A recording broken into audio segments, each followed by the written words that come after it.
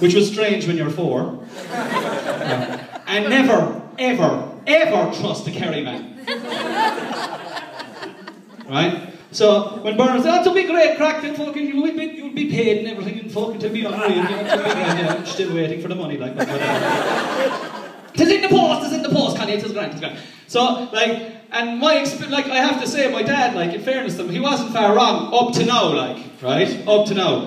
My experience with Kerry men, or Kerry people in general, has been, you know, there's like about 40 people looking up at me here, and I said, very careful. Has been kind of strange, you know. I mean, I remember I was going to a Munster final when I was about 11 or 12, and we were in the company of a few Kerry lads, and I was big into the gang, and I said to one of them, I said, how do you think you're going to, you know, being innocent and naive, how do you think you're going to do today?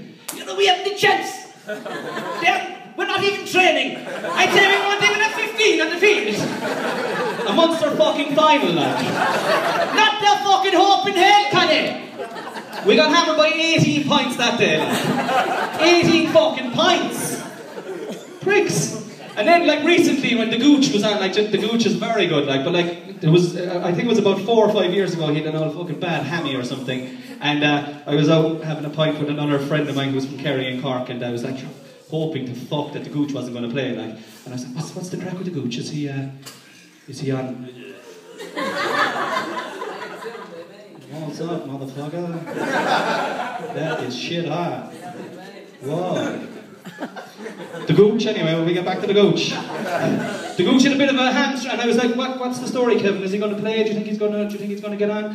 Not a fucking chance. Both hamstrings are fucked. He's after losing the sight in his right eye. He's fucked.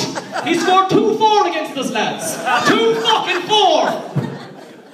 Yeah, so then I met Noelle, right, who's my girlfriend, thanks for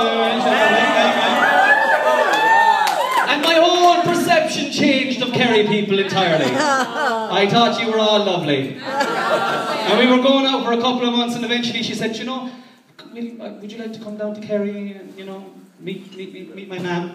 And I was like, and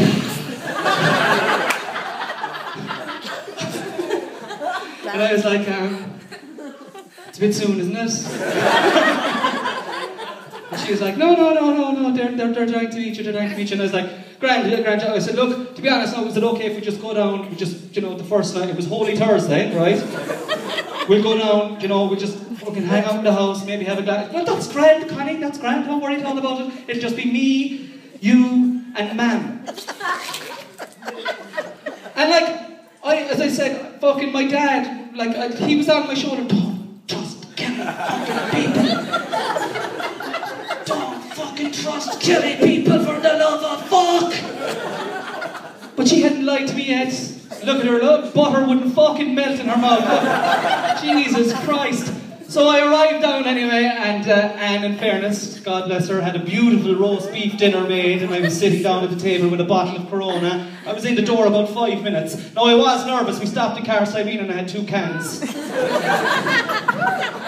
Yeah, so I was a bit pissed, because I don't drink much, but I was sitting down anyway, I was about to put the fucking, and I wrote them all down here, right? Elaine, Noel, Alana, Kieran, Sarah, Matthew, Bernard, Magella, Ava, Amber, and Peter all fucking come into the house!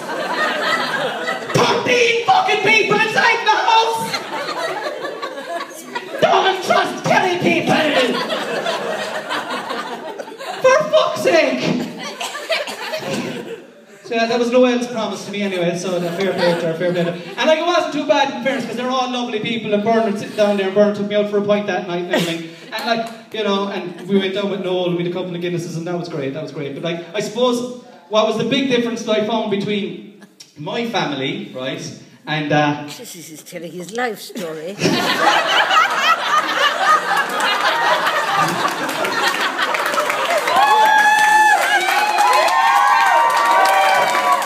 Andy's going to do 5 minutes after me.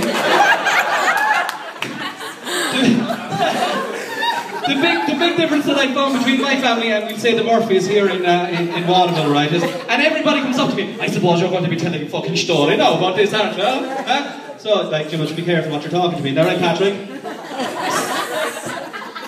But the biggest thing that I found to be different was how open people in Kerry are, and I actually genuinely, I absolutely love it. I mean, if you're carrying a pound, they'll go, Christ, don't feel fat altogether, aren't you?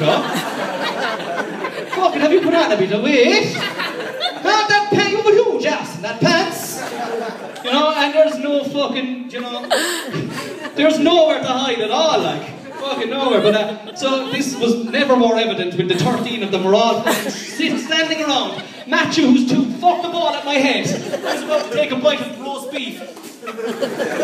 2-year-old.